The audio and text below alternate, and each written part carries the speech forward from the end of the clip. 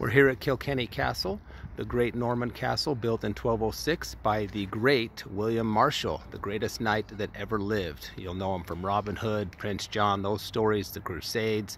He won tournaments clear into his 70s, completely undefeated.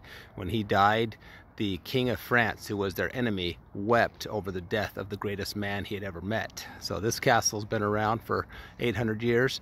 100 years after he died, it was bought by the Butler family, and they ruled out of here for over 600 years. But just an absolutely beautiful castle. On the inside, it's all been remodeled in the 17th and 18th centuries by the Butlers. There's been royalty here. King Edward came in 1906, I think it was, and there's a picture of him in there with his family. But just an amazing view, an amazing castle here in Kilkenny.